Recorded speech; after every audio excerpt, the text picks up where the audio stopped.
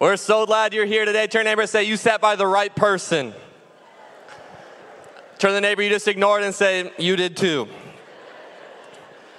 Hey, we're so excited today as we continue in our series talking about the family. And like they said, last week was our Fresh Wind services, our spiritual emphasis week. And I encourage you, if you missed them, go back and listen to them. Pastor Scotty and his whole family were here, and it was such a blessing to have them here this last week. And it's just been a great series as we've been going through the family. And maybe you're saying today, well, this series is good, but this series doesn't really apply to me. Maybe you haven't had a family. Maybe you have your kids have grown and they're gone, and you're like, it's just me now. Or maybe you're saying, man, I'm a teenager. I'm just trying to get through math class. I'm not even ready to start thinking about a family. But I want you to know that this series can be very impactful, that as we start to plan and as we look ahead, and I heard, to encourage some of the younger people, I heard that somebody last week was saying, man, I wish I had heard this 30 years ago before I had started raising a family, that if you're looking ahead, that this can be a good plan and a good way to start looking ahead. But I believe that the God we serve wants to speak to you today. I believe that the God we serve, that he wants to speak directly to you, that maybe it's through something I'm going to say, or maybe the Holy Spirit is just going to begin to whisper something in your ear, that he has something for you today. Aren't you thankful today that the God we serve wants to talk to you directly? That he's got something that he specifically wants to share with you, that the God we serve today is alive and he is still speaking. I know for me and my family, this series has been great because we're in it right now. If you don't know me, I'm Pastor Zach, and my wife Maren was leading worship up here just a few minutes ago, and we have 3 boys, 6, 4, and 2 are the ages, so pray for us, okay? We need all the prayer we can get. It is chaos at our house just about all the time. A lot of wrestling, a lot of fighting, and that's just the morning time. Like it's crazy at our house, but that's our family, and today as we continue the series on the family, if you're taking notes this morning, I want to look at the godly family. Say the godly family. The godly family. So as I was preparing to preach today, I did what anybody would do as they start preparing, and I searched Google, what is a godly family? Because apparently Google knows what it's talking about. And I was kind of interested, like, what is Google going to say about this? Like, what does the world say a godly family is? And this is the definition that Google actually gave me. A godly family is one that follows God's principles and is led by parents who have the Holy Spirit dwelling in them. That's pretty good answer from Google. Come on. That's not too bad. I was like, all right, Google, we're getting somewhere here. A godly family is one that follows God's principles. How many know that the Bible is not just a storybook to read, but it's a playbook for our life today? It's the map for our journey, that those stories we read in this Bible, they aren't just stories to read about. It's not just a history book, but it is alive and it is speaking today. And the things that the Bible says, they are for our life today. That God's principles will direct us, and God's principles will keep us safe, and God's principles will guide us. A godly family is one that follows God's principles, one that is led by parents. Led by the parents, not led by the teachers, not led by the pastors, not led by social media, not led by sports schedules, led by parents, I love this, who have the Holy Spirit dwelling in them. If you've said yes to Jesus, you have access to the Holy Spirit. And the Holy Spirit inside of us is what changes everything. He wants to speak to you. He wants to guide you. He wants to direct you. Jesus said when he was here on this earth, it's better that I go. I'm sending you someone who is better.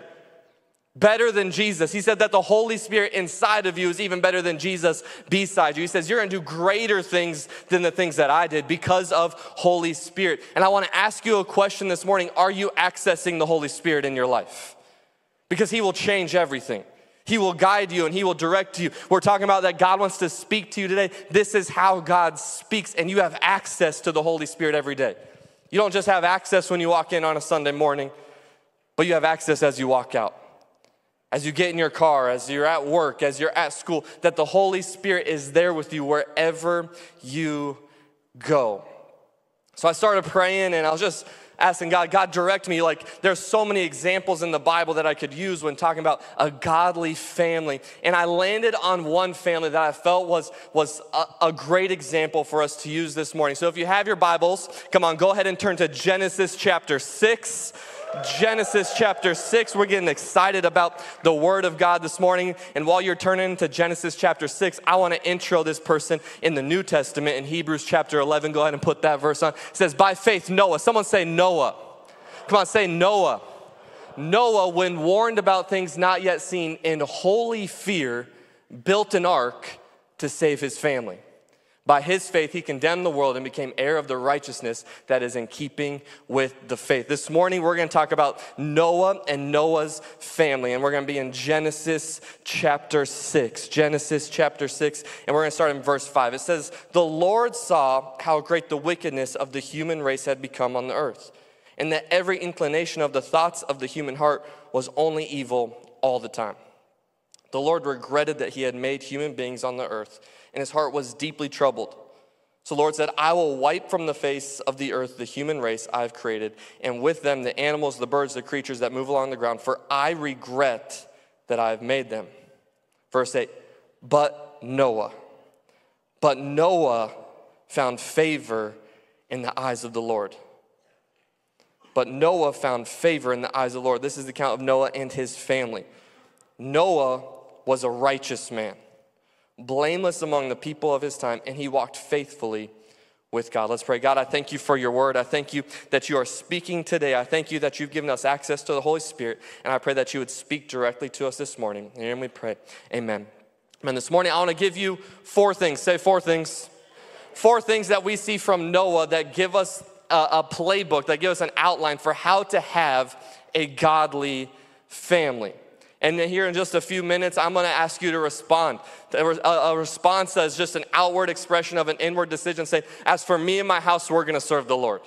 That says, I'm going to raise a godly family. I'm going to be a godly family. I am declaring that as for me and my house, we will serve the Lord. So four things that we see from Noah that give us the playbook for a godly life. The first is it says Noah was found righteous and blameless.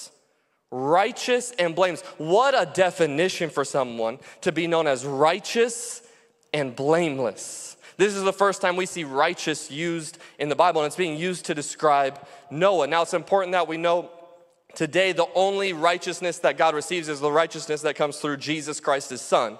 And the only way that we can step into that is by admitting our sin, declaring that Jesus is Lord, and following him and having faith that he will save us. But what we see is that Noah was righteous before God, and because Noah was righteous before God, he was blameless before man. If you are righteous before God, you'll be blameless before man. Now, blameless doesn't mean that he was sinless. We know Jesus was the only one who was sinless. But what this means by blameless is Noah was a man of high integrity. That Noah was a man that his neighbors and people around couldn't find fault with him. This was who Noah was. He was righteous and he was blameless. And it says that he lived in a time where every person in the world was wicked. Every person was sinful. It says that God regretted creating humans. Every single person except Noah's family. What a good example of a godly family to see that when the whole world is sinful, Noah still found righteous. Noah still found blameless. So how in a sinful world, how in a wicked world could someone still be found righteous and blameless? And it's this, it's Noah's walk. We see that Noah walked with God. Noah walked with God. He was the only one walking with God. He was the only one in that walk with God. The whole world had one view and Noah had a different view. The whole world agreed on certain things and Noah agreed on his own things, that him and God were walking together. God was speaking to Noah. God was talking to Noah. Noah, the whole world acted one way and he acted another way. The whole world was doing certain things and Noah wasn't doing any of those things. Noah was not popular with the world. Can I tell you this morning that if you'll be found righteous and blameless, you're not going to be popular. Noah said, it doesn't matter if I'm popular. I don't want to be popular with the world because the world is not popular with God. Noah was righteous. Noah was blameless. Noah was a man of righteousness among wicked people. And maybe today you kind of feel that way. Like it doesn't take long of looking around and scrolling the phone and watching TV to find that we live in a wicked world. Today, maybe you find it's easy to be a follower of Jesus. You look around, everybody here agrees on the same thing, and even if they don't, they're going to fake it this morning. But tomorrow when you go to work, tomorrow when you go to school, Maybe you feel like I'm the only one. Everybody else looks one way and talks one way and acts, and I act a different way. I conduct business a different way than everybody else. Noah was this man that the whole world did one thing, and he did another. He was found righteous, and he was found blameless because of his walk. I want to ask you this morning, are you walking with God? Are we in constant a walk, in a constant journey with God? Are we not just asking God to go on our walk, but are we going on a walk with God? It's hard today to live a Christian life. It's hard today to walk it out. Why? Because we live in a post-Christian era in the United States. Many of you can probably remember a time when even if you weren't a Christian, you recognized the Christian values and you respected those values, and those were held to a high priority. Those were held to a high standard. But today, that's not the case. Today, the Christian values are not the norm, and probably the more you walk with God, the less like the world you will look. Are we walking with God? Noah was walking so close to God that he could hear when God would speak. Like I said, God wants to speak to you today. But I believe that we have to give space for that. We have to give opportunity for that. I think too often maybe in prayer lives, our prayer life looks a lot like us talking to God, but not us listening to God. God wants to speak to you, and we see that God spoke to Noah, picking up in verse 11. It says, "Now the earth was corrupt in God's sight and full of violence. God saw how corrupt the earth had become, for all the people on earth had corrupted their ways. So God said to Noah, I am going to put an end to all people, for the earth is filled with violence because of them. I am surely going to destroy both them and the earth. So make yourself an ark of cypress wood, make rooms in it, and coat it with pitch inside and out." God says, I'm going to destroy the whole world. God speaks this to Noah. Can I tell you this morning that the more you walk with God, the more God's going to speak to you. And what you'll find is that at some point, God's going to speak something to you that seems a little bit crazy. That seems a little bit like, that seems wild. And get ready, because God's about to do something big. God's about to do something big, and God speaks this to Noah. God says, I am going to destroy the whole world, so I need you to build an ark. He says, I need you to build an ark that's 450 feet long, 75 feet wide, and 45 feet tall. There's a picture of what the ark could have looked like at this time. That is a massive construction project. God said, I need you to build this. And Noah spends 120 years building the ark. 120 years building the ark. And I love what verse 22 says. It says, Noah did everything just as God commanded him. Noah did what? He did what? Kind of as God commanded him. No, Noah did what? Everything just as God commanded him. Noah was obedient. If we want to have a godly family, we need to be righteous and blameless, and we need to work to have obedience to God. That when God says something, that we do everything just as God has commanded. James tells us to not just listen to the word, but to do it. To do everything. To do what? Everything just as God commands. This is an extreme act of obedience. God tells him to build this ark, and he does every single thing. Noah is very obedient to God.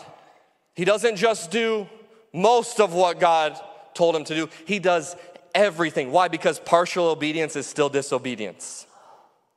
It's like if I were to tell my oldest son, Barrett, I need you to clean your room. Barrett could go up to his room.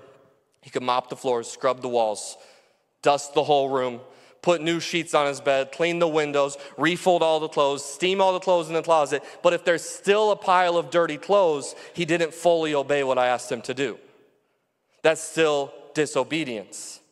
And I wonder how often this is how we treat God.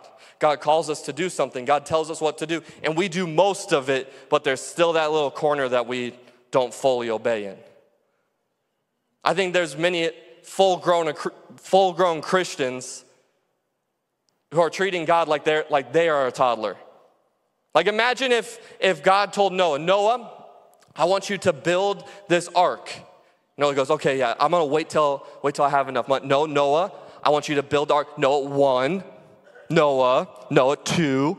No, I'm going to count to 3. If you don't build the ark, you're going to be Noah, 1. And I think this is often how we treat God.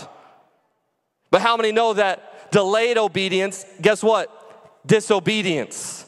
Come on, I want to be someone who's obedient to God, that if God says something, I do everything just as God has commanded. If we want to have godly families, when God speaks to us, we need to do everything just as God commands. That ark, there's a lot of wood. Every time Noah went to cut down a tree, he's doing everything just as God. Every time it's an act of obedience.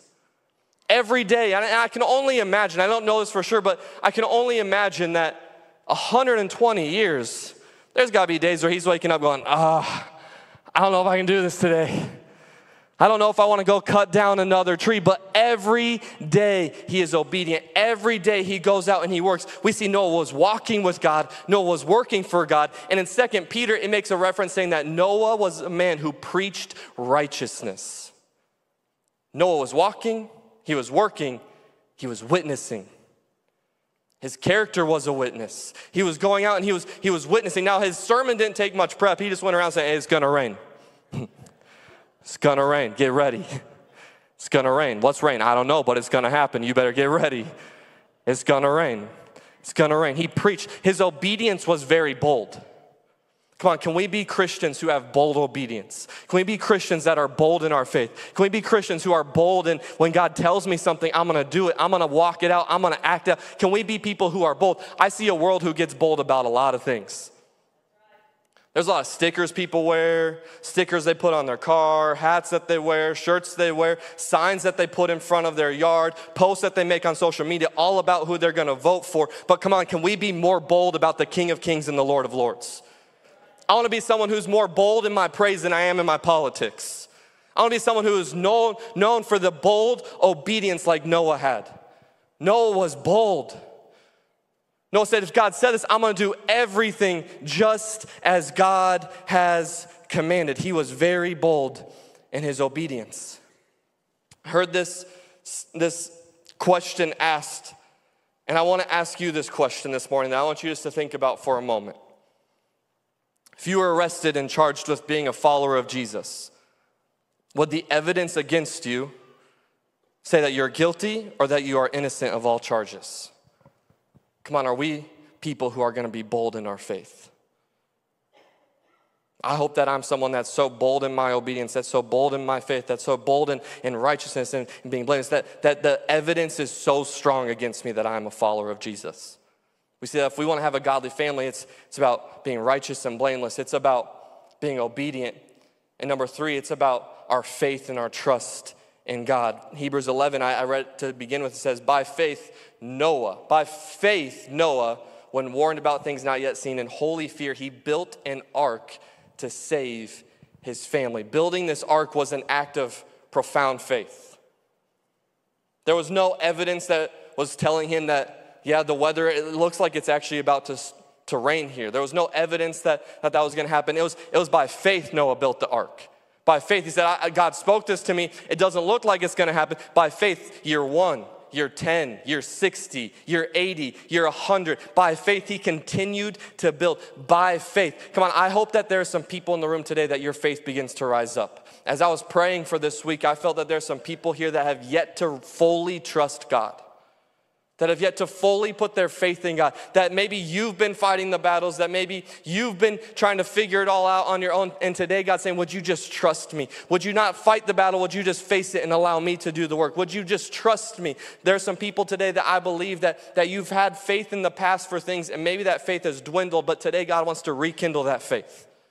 That faith for that grandchild, that faith for that thing that seems impossible, for that healing. Noah is a man of great faith. He is in the hall of faith. By faith, he built an ark to save his family. Noah said, there's these 7 other people in my family.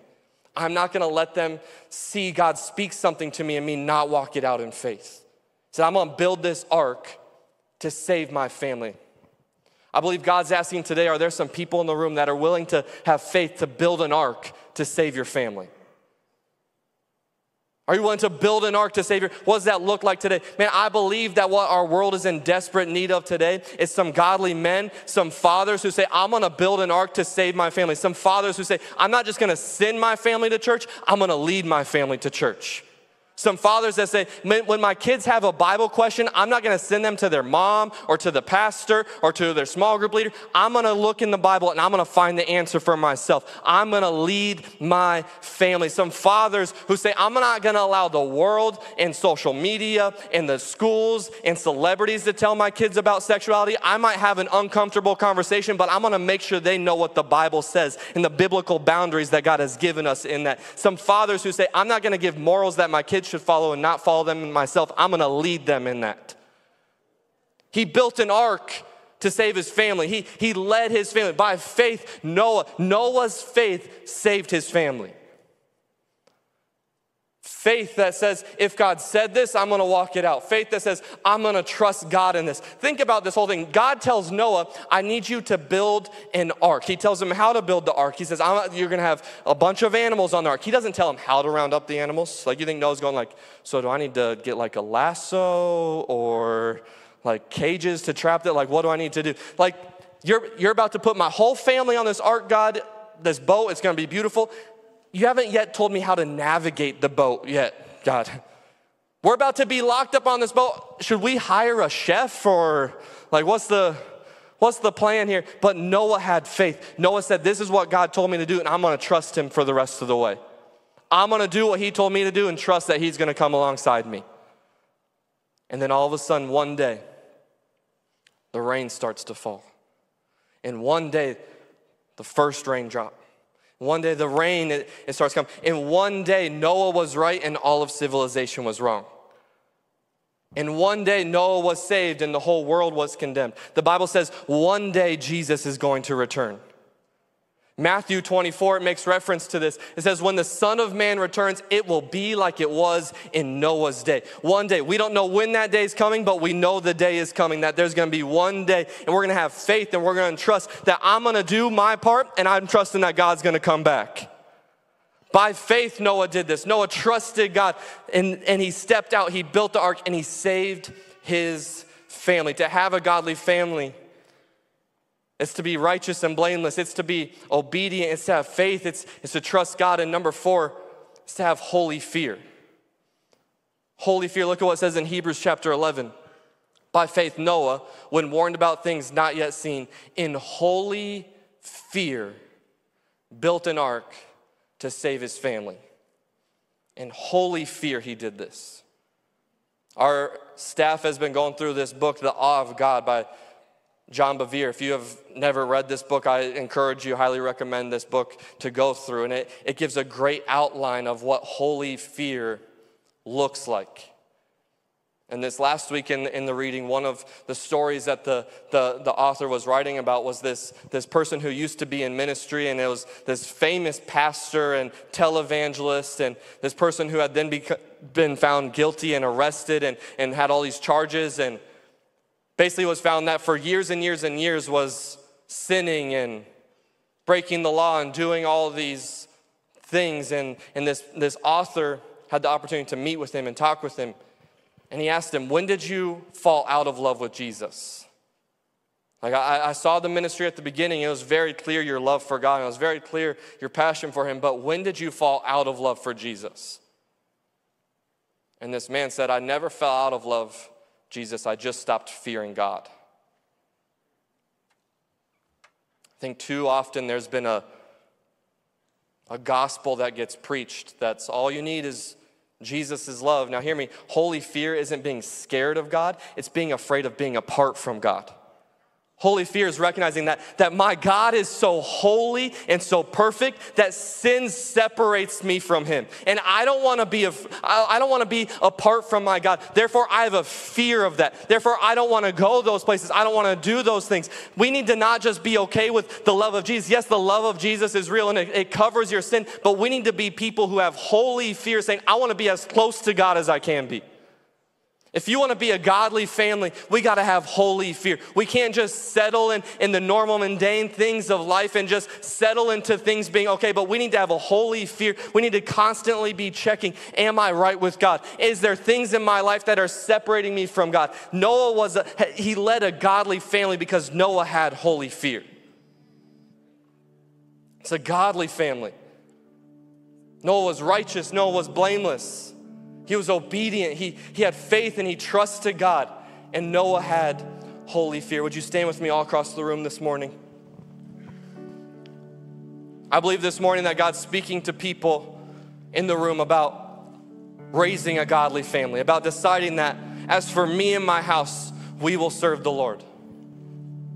Deciding that someday I'm gonna grow up and I'm gonna raise a family and that family is gonna be a godly family. Deciding that my kids right now, I'm gonna decide that from this moment on, we're gonna be a godly family. For some people in the room, I believe God's asking you today to stand in the gap, that you might be the only person in your family here this morning. God's saying, would you stand in the gap for your kids and your grandkids that have fallen away, declaring that from this moment on, I'm gonna do what I can to make sure this family is a godly family. In just a moment, I'm gonna invite you to respond as just an outward expression of an inward decision. As for me and my house, we're gonna serve the Lord. That like Noah, the world might look one way, but we're gonna be another way. Might not be popular with the world, but we're gonna be popular with God. Before I do that, if you would bow your head and close your eyes, maybe today you have yet to say yes to Jesus. The righteousness that we can receive in Jesus, that Jesus came and he died for my sin. That if I admit my sin and if I declare that he's Lord, that I would be saved and someday I can spend eternity in heaven with him. And if that's you today, you have yet to give your life to Jesus, but today you say, it's time for me to say yes to Jesus. It's time for me to stop running. It's time for me to stop playing games. And today I want to say yes to him. If that's you and you want to say yes to Jesus this morning, just as a declaration saying that's me, I want to say yes to Jesus, I want to follow him. Would you just raise your hand so I can know who to pray for this morning? Yep. Yeah.